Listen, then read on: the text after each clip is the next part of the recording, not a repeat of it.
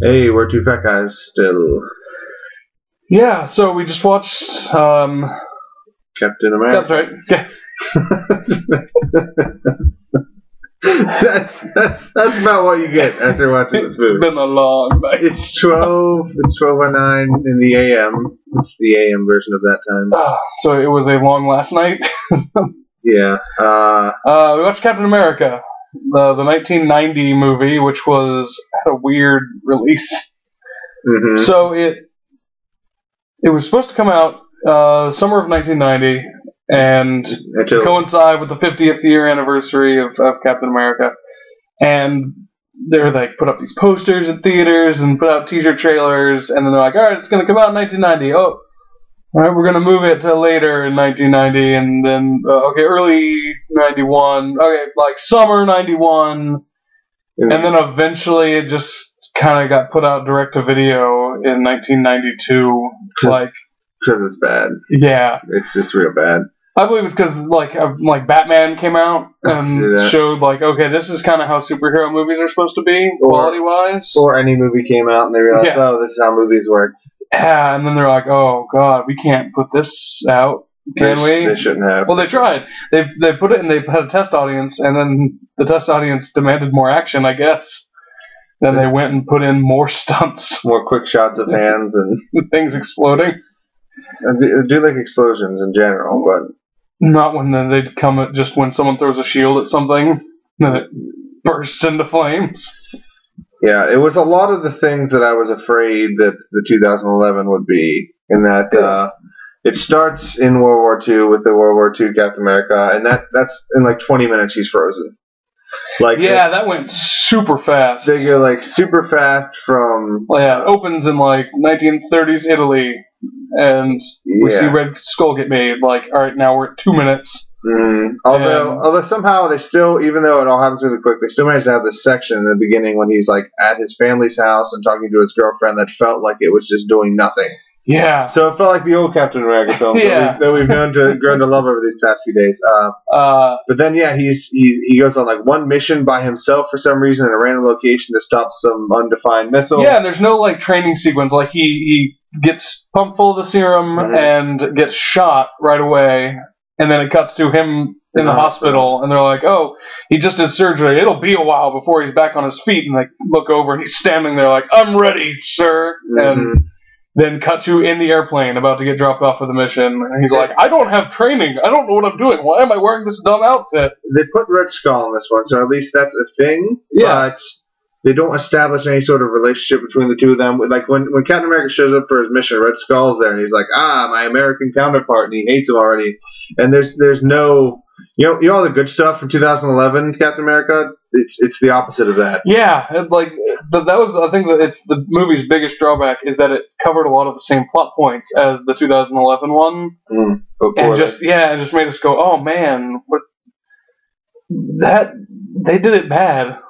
And I'm like, man, the 2011 movie is really good, and they hit all of those notes how you should make things work. Yeah, even going past the sort of bad effects and the poor quality of it. Yeah, but you'll get it in 1990. The sometimes questionable acting. It's just they didn't know how to structure a film. It's an almost unforgivable thing in any sort of genre, any sort of film you watch. It can only be so good if there's no structure to it. But man, it tried. It tried to be a thing. That's one thing I said is that it seemed like the 1970s Captain Americas didn't try hard enough. Like they're just like, oh, we have this property and I have this story. Let's make Captain America be the hero of it, I guess, and we'll shoehorn him in when we can. And then they just tried to jam too much stuff in there, and in that it lost everything. Yeah, like. They tried to have all these specific like beats that it wanted to hit, but then there's no through line. Like there's really no time to develop any sort of connections between the characters at all. I think we both found that like by the end we just didn't care. We were looking up list of DC films for when we do this for the Dark Knight Rises because it's gonna happen. It's especially when we saw the imprint films and it was like Red, The League of Extraordinary Gentlemen, Stardust, 300. We're like okay, we're doing this. We're doing this. I mean, who doesn't want to watch the Adam West Batman movie? Oh man, I don't think I do, but I will. see, moral of the story. Even though the '70s Captain Americas are kind of bad, I could see this getting the lowest star rating. Yeah, like because it's almost like you had elements like you bought costumes and you had people there to make something that could have been an okay movie, and you just sort of refused to do so. Yeah, they failed at it pretty spectacularly.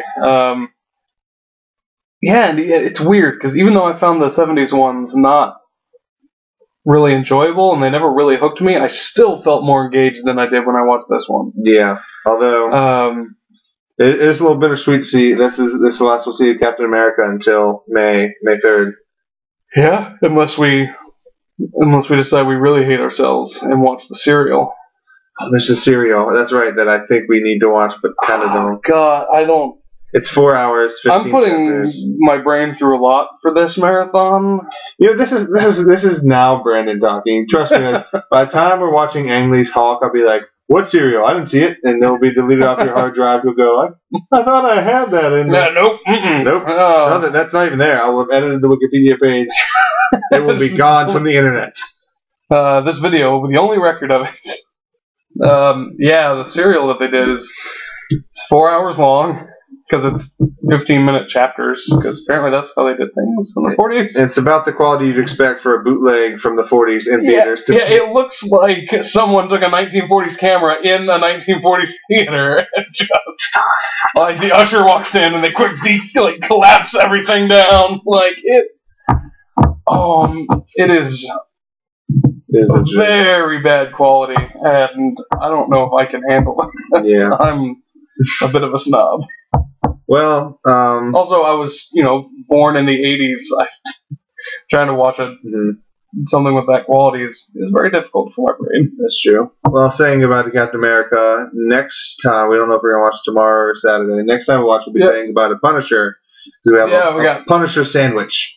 We have the Punisher from 2004. Yeah, 2004. Then Nick Fury, Agent of S.H.I.E.L.D., which is 98 TV movie with David Hasselhoff as Nick Fury, which everyone is excited about. I mean, he looks like the character. You can't take that away from him. Yeah, but I feel he looks like the traditional Nick Fury guy. But I think he's going to open his mouth, which is the real problem. Oh, you think? You think they're going to have him do dialogue? Also, I've read, because Wikipedia is the thing, Dum Dum Dugan's in it. No bowler hat, no mustache. Useless. That's not even Dum Dum Dugan. That's Soldier number 4.